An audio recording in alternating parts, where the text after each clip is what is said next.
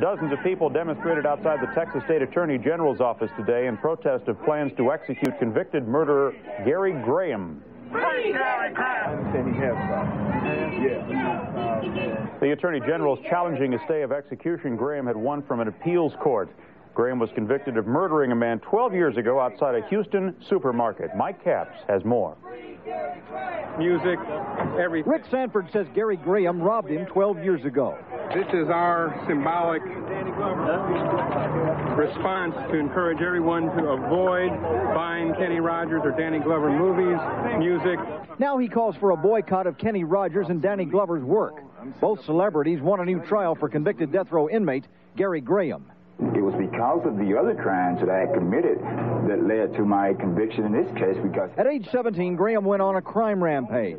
He admits to 10 armed robberies, but says he did not murder anyone.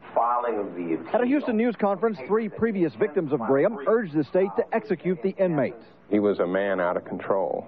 Rick Sanford says Graham approached him in a parking garage. He says Graham was polite, was dressed in a coat and tie. Then he pulled a gun.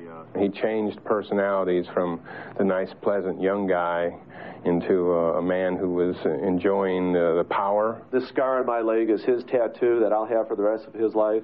A shotgun blast severed David Spires' leg.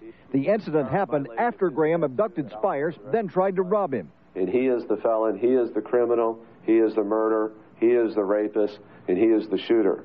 Doctors reattached Spires' leg. After 3 months rehabilitation, he could walk again. He hit the gun up against my throat. Greg Jones says Graham shot him in the throat outside a Houston convenience store. When the gun hit my throat, I turned at an angle and saw him smile as he shot me. He smiled when he shot me. Jones staggered into the store, then passed out. His parents found him in a pool of blood. He says quick medical attention saved his life. What happened to them was horrific. No question about it. Nobody's arguing that.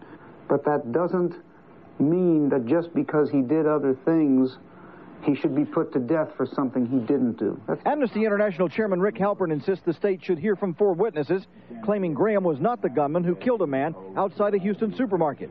One woman testified she saw Graham pull the trigger, but prosecutors doubt there are 4 other witnesses.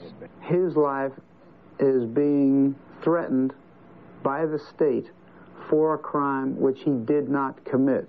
Last week, an Austin judge ordered a new hearing. An appeals court postponed Graham's scheduled execution until it can rule on the judge's order. The Texas Attorney General is challenging the postponement, and Gary Graham remains on death row. His life in the hands of the courts. Mike Capps, CNN, Dallas.